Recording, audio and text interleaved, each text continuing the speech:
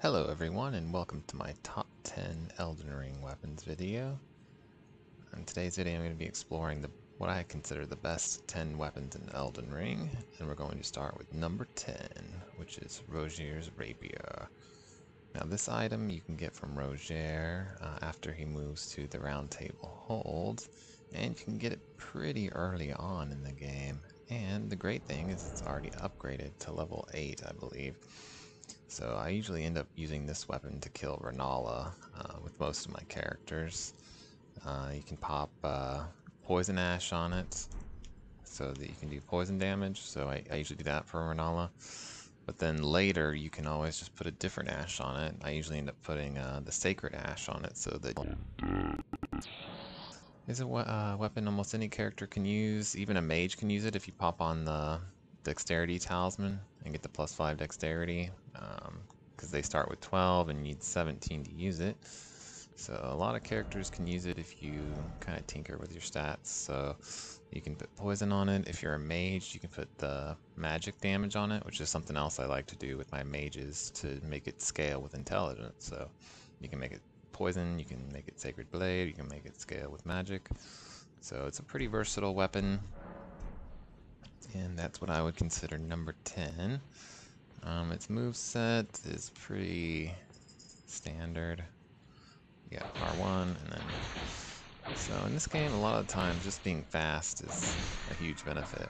Rapiers are kind of a nice weapon to use in this type of a game. Alright, let's head on to number 9, which is another rapier, and it's going to be the Ant Spear Rapier. Now this thing is also a really good Renala killer. It automatically has Scarlet Rot on it, which is amazing. And then you can put an ash on it as well, so you can put poison ash on it, which I have done. So not only are you going to get the Scarlet Rot status, you're also going to get the poison status. Another one that you can also put Sacred on so that you can kill undead. If you put a poison mist on this and use it on Renala, she will go down fast, because not only will she have Scarlet Rot, but she'll have poison. Although it doesn't really have many applications outside of that status effects, so that's why it's number 9, it's not higher. Alright, let's go on to number 8, which is Bolt of Grand Sax. Now this bad boy is kind of odd with the stat requirements. Takes 40 dex and 20 strength, so not every character is going to be able to use this. But it is a lightning damage weapon, and in my best spells video I'm going to go over how I think Lightning Spear is one of the best spells in the game.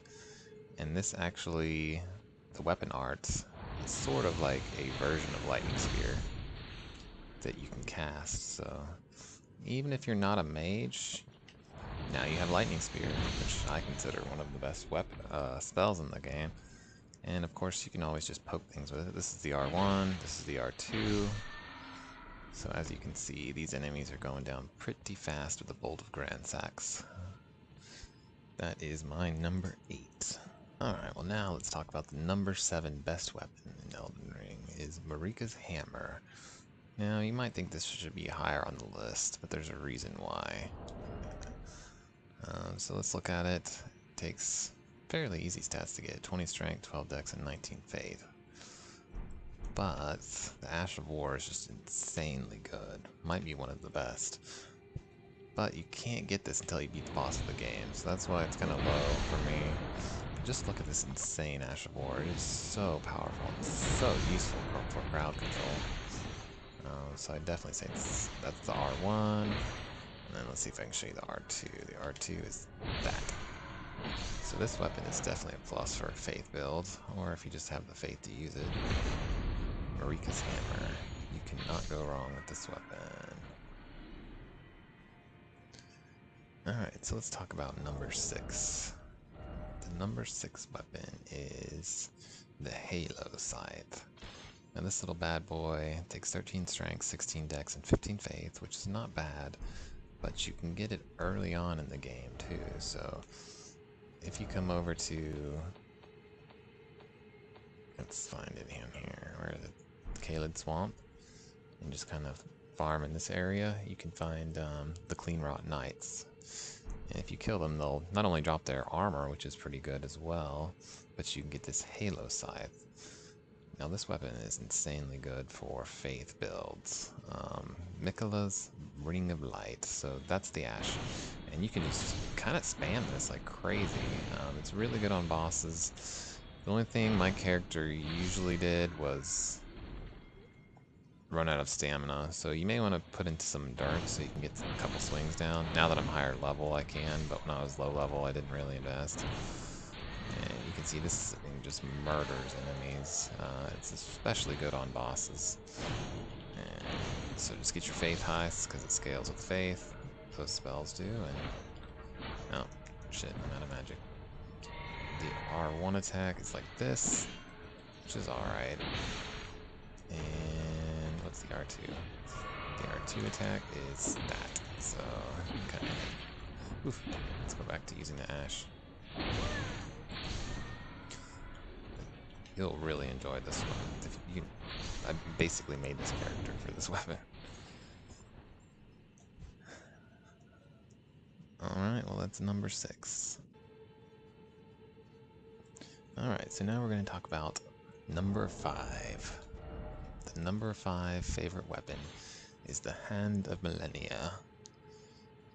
Now this bad boy is very hard to get. You have to beat Millennia, which you may be in game to do, and you need 48 dex to use it, so I don't know if most characters will even bother with this, but if you have a dex build, definitely go ahead and grab this. If you remember the horrible Ash of War that Millennia used on it, is called Waterfowl Dance. And this thing is freaking awesome. This Ash of War is insanely good. So if you have a dex build, I would definitely recommend getting this. And it's very powerful on bosses. And whoa. That almost sucked. Oh, it's R1. What's the R2? Just an overhead chop. So, oh, shoot. So that is number 5. Let's move on to number 4, which is the Envoy Horns. This little bad boy is so good. I just got it just to check it out, but it does holy damage. It only takes 16 faith to use, so, and there's a giant version too, but we're just gonna go over this. So if you put on the Sacred Scorpion Charm, which raises your holy attack, and go ahead and pop on the Envoy Crown, which raises the potency of bubble-based skills. So there, and we also have, we can just put on the one that raises faith, and now we got faith scaling bubbles. This is actually really good on the Beastmen and Crumbling Free Missoula that tend to be kind of difficult, but all you have to do is just boop, and these bubbles are kind of homing. They're extremely powerful. I wanted to try to kill Millennia with it actually, but I wasn't able to, unfortunately. But just look at this. They're highly accurate, they're homing. I mean, this weapon is absurd. So yeah, if you decide to use it, get this Envoy Crown. And there is another version that takes a little bit more strength. I think it's also good. I haven't really experimented with that. But basically, you can get this in the capital. The little guys that have this similar look to them, the envoys, or you can get it in Miquella's Haligtree, but you'll probably want to get it before that, if that's the kind of build you want to go for. Now let's talk about number 3, the Rivers of Blood. If you are struggling with Millennia, I would recommend getting this weapon. The Corpse Piler Ash of War is going to decimate her first phase. And this weapon just overall in general is pretty good. So let me show you what that looks like. Even with enemies that have shields, this can often go through it. I honestly thought this build was going to be my best character just because of this weapon, but unfortunately you can't get it until Mountaintop of the Giants. So it's kind of a late game weapon. I mean, you can try to get there as fast as possible, but it's still kind of annoying that you have to beat the malformed Dragon Knight guarding the capital, which I had trouble doing without my character's main weapon. So here's the R2, then R1. Katanas in general are pretty good, but this is definitely one of my favorites. Alright, now we're getting to the good stuff. Let's go over the number 2 ranked weapon, which is the Sword of Night and Flame. This thing is incredible. So you get it in the carrion manner. It's kind of hidden, but you can get it really early on. And it only takes 12 strength, 12 dex, 24 int, and 24 faith. So I would say this is one of the best builds of strength intelligence, a strength, what am I saying? No, an intelligence faith build.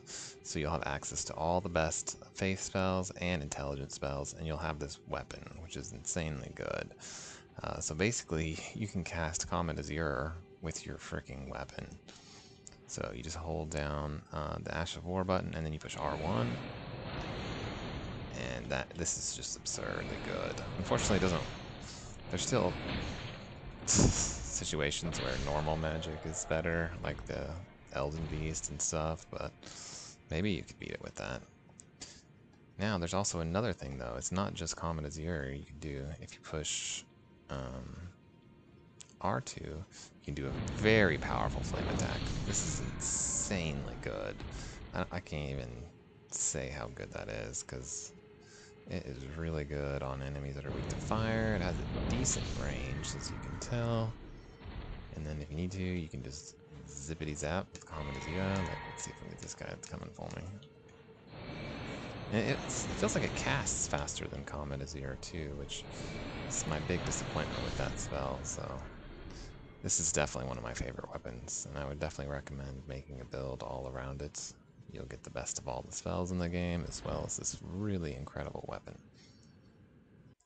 Alright, y'all, well now it's time for my number 1 favorite weapon in Elden Ring, which is the Watchdog Staff. Now it only takes 34 strength and 10 dex. It's got incredibly low requirements, and you can get it really early on. I would recommend getting it as soon as you can. You can actually get it in Lernia of the Lakes, in this little dungeon right here. It's called Roads End Catacombs. It's behind a hidden wall early on in the dungeon. You don't even have to beat the boss of the dungeon to get it. And this is just absurd. This is the best weapon in the game for sure, as far as versatility goes. So it has this really powerful Ash of War. Now keep in mind, this is a strength character. Let me show you my stats. My character is 62 strength, 22 dex, no intelligence, no faith, no arcane. So this is a purely strength. So you don't have to waste points on intelligence or faith to get the most out of this weapon. It scales with the weapon level. So get it to level 10 as soon as possible. And this weapon art is insane. Not only are they kind of homing these little things, but the range is really good. Let me see if I can show you. You can beat Radon with this. You can literally beat almost every boss in the game easily with this. And because you don't have to waste stuff on intelligence or faith, you can pump into your endurance as much as you want. So you'll have the stamina to basically spam this spell over and over. You'll be able to wear the best armor in the game. I've beaten pretty much every boss with this weapon. You don't even need other weapons. I even beat Millennia with this thing, which is hard to believe because I thought you had to do a River of Blood build just to beat her every time. But this is definitely the best weapon if you're going for versatility in this game. PVM, of course. I don't know about PvP, but this is the only weapon you would ever need to pretty much beat the whole game. So you can get it early on, just get it to level 10. And as you can see, this character has other weapons that I made, but I literally never use them, except for Giza's Wheel, because I use that to beat the Black Knight Tishy with. That seemed a little bit better moveset than this one, but yeah, so that's my ranking. Top 10 weapons in Elden Ring. If you're ever struggling with the game, I would definitely recommend getting this Watchdog Staff, because it'll just make the game so easy. Like, let's just see if I can show you the range. Oh my god, it's incredible. Radon, I beat Radon faster with this than I did even with my powerful mages or clerics, so it's ridiculous. Trust me, you'll love this weapon. Thanks for checking out my video. If you enjoyed it, leave a like. If you want to see more, subscribe, and we'll see you on the other side.